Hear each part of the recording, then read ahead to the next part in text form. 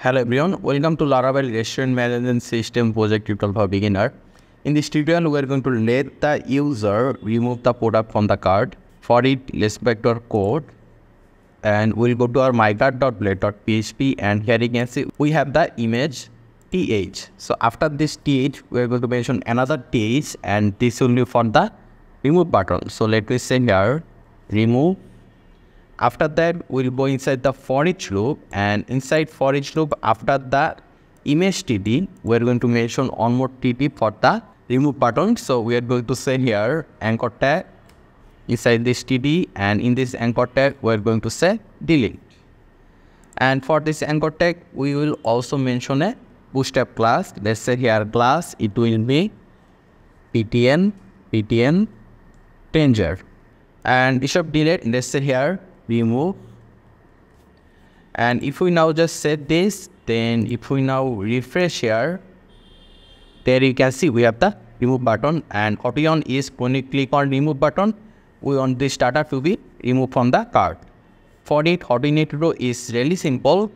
We are going to write a URL here. So let me just keep to second bracket, then say URL to first bracket to seal quotation. Let's say the name for this URL will be remove_cart, and we also need to get the ID since we want to remove a specific food data. For it, we just need to give a comma here, then we need to say $data. Why $data? Because here you can see in the for each loop we have $data.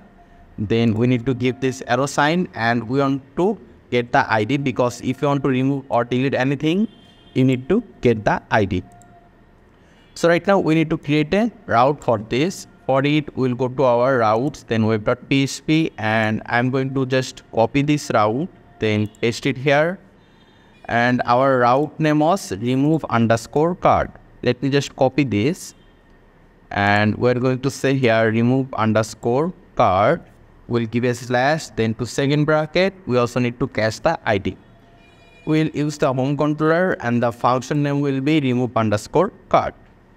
So let's go to our home controller and create this function. So we'll go to our home controller, and we're going to say here public function remove_cart to first bracket. First we'll cache the ID, then we're going to say here or declare a variable, let's say $data equal to, we need to measure our cart table model name, which is cart. Our clone will say find to first bracket. We need to mention the ID, this $ID. After that, we want to delete it. For it, we need to say $data, this arrow sign, delete. And after deleting data, we'll send the user back to the same page. So we'll say return, redirect. It will be to first bracket, this arrow sign, back. Now we'll set this. But let me just explain what will happen is whenever someone click on this button, it will call this route with the ID, and our route will call the home controller remove_cart function, and the remove_cart function will get the ID first. Then depending on that ID, it will find that specific data in the cart table, and using this data, we'll be able to delete data and send the user back to the same page. So if you now save it, then refresh here, and if you now click it, this data will be deleted. So let me just click on this burger over here. If I now click on it, then you can see that data is deleted. But what we want is that when you click on this, it will ask for a confirmation message. For it, what we are going to do is inside this anchor tag, we are going to say on click equal to double quotation return confirm, then we give to first bracket, then to single quotation. In this, we are going to say are you sure to delete this? So what will happen is whenever someone click on this remove button, it will ask the user a question, are you sure to delete this? Let's just say here remove this.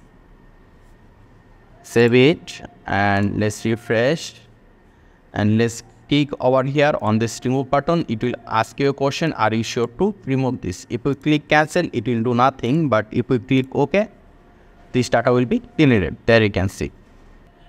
This is all for this tutorial. In the next tutorial, we will let the user see the total price of the product that he added in that cart.